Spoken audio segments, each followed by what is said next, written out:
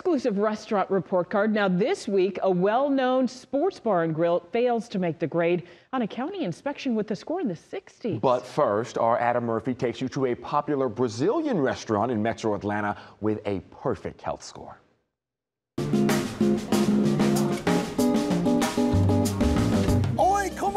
I've got a great Brazilian restaurant to share with you this week. We're at Porto Brasil, right here on Roswell Road in Sandy Springs. It's an institution in this neighborhood. They've been here now for 17 years, family owned and operated. Family, of course, from Brazil, so they know how to prepare some of the best food to perfection for you. You come in, I love this, $19, all you can eat buffet, and their meats are prepared over an open fire, prepared to perfection. And if you want to go a little bit cheaper route, you can do plate by weight. Very Brazilian, guys. We're going to tell you about everything on the menu in a moment. But first, here's this week's Best and Worst Scores. On Chastain Road in Kennesaw, Cobb County health inspectors identified serious health violations inside this popular chain restaurant. Miller's Ale House failed with 62 points and a U for unsatisfactory. The report says there was a large amount of standing water in the prep cooler. Plus, the bay door was open with no screen to keep pests out.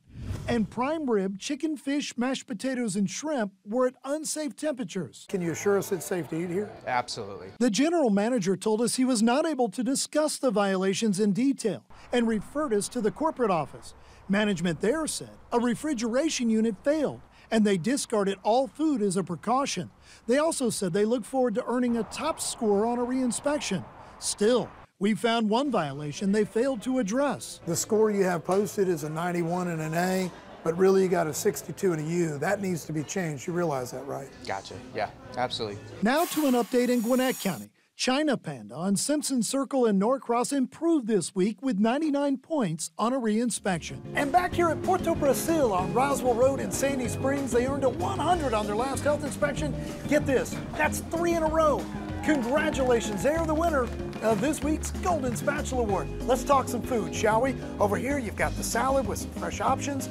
You also have the rice cakes, fried bananas, pão de queijo, which is a cheese bread, and look at the traditional black beans and rice, and look at this delicious meat selection over here, including picanha. Everybody loves that. And you may want to wash it down with Brazilian guanana.